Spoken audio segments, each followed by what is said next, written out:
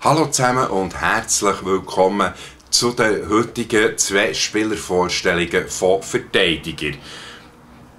Wir fangen gerade an mit dem Livio Stadler. Er spielt bei Luleå HF in Schweden in der Juniorenabteilung, ist 18 und sein Vater, der Peter Stadler, hat ebenfalls beim EV Zug gespielt. Der Livio Stadler ist original von Zug, hat dort die Juniorenstufen durchlaufen und spielt eben jetzt in Luleå.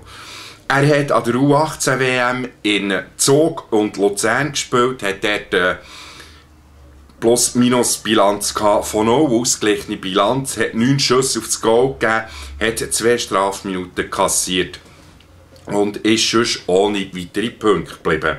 Das Jahr darauf in Grand Forks hat er 5 Spiele bestritten, hat 2 Strafminuten bekommen und hat -3 Bilanz abgeschlossen. 5 Schüsse hat er dann auf das Goal abgegeben.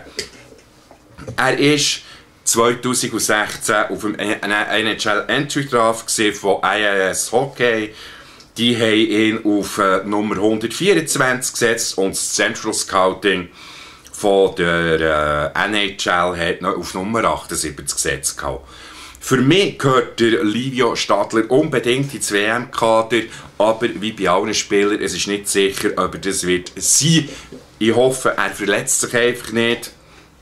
Was er unbedingt noch machen sollte, ist ein bisschen kräftiger werden, ein bisschen mehr Muskeln aufbauen, ein bisschen mehr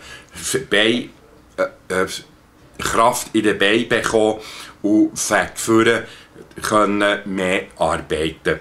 Defensiv ist er zuverlässig, hat eine gute Spielübersicht und erinnert ein bisschen etwas an jungen Félicien Dubois.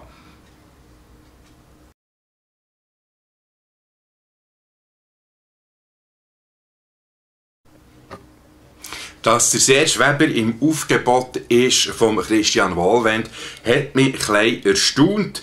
Der 19-jährige Klotener, der bis 2019 einen Vertrag hat bei den Flughafenstädtern, ist zwar in meinem erweiterten Kader gesehen, den ich selber auch geführt habe, aber dass er Christian Wohlwend aufbietet für nach Kanada, hat mich doch sehr erstaunt. Er tut sehr oft Defensive vernachlässigen, spielt eigentlich komplizierter als er eigentlich müsste, muss zulegen vom Kräftiger her, von der Muskulatur her. Offensiv setzt er den einen oder den anderen Akzent, muss aber, dass es noch besser wird, ein bisschen mutiger werden. Er wird oft unterschätzt und das ist auch mir passiert, dem Ivan Linka vor 2 Jahren. Ich habe ihn dort kaum gesehen. Aber seine Statistiken dann zumal haben mich dann gleich aufhorchen. Er hat dort eine gute Bilanz gehabt. Er hat mit 2 Assists und 2 Punkten abschließen und ist 2 Minuten auf der Strafbank gehockt.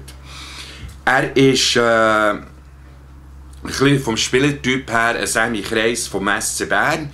Die Scheibenführung muss er auch noch ein bisschen verbessern, aber sonst könnte er durchaus eine gute Zukunft haben in einem Nazi-A-Club. Aktuell spielt er bereits bei Kloten im Nazi-A, hat dort in 12 Spielen 1 Goal und 1 Assist gemacht, das war total 2 Punkte gewesen. Und in der Nazi-B bei Winterthur hat er in 10 Spielen 1 Assist gemacht und ist 4 Strafminuten abgehockt. Es wird spannend sein zu schauen, wie sich die jungen Verteidiger, die wir jetzt bis heute vorgestellt haben, anzuschauen, wie sich die entwickeln. Und sicher wird es ja auch nach der U20-WM von mir ein Fazit geben, wie sich die einzelnen Spieler gemacht haben. Von dem her, ich verabschiede mich für heute und freue mich, wenn ihr auch morgen schaut, wenn wir dann alle Stürmer vorstellen. Tschüss zusammen!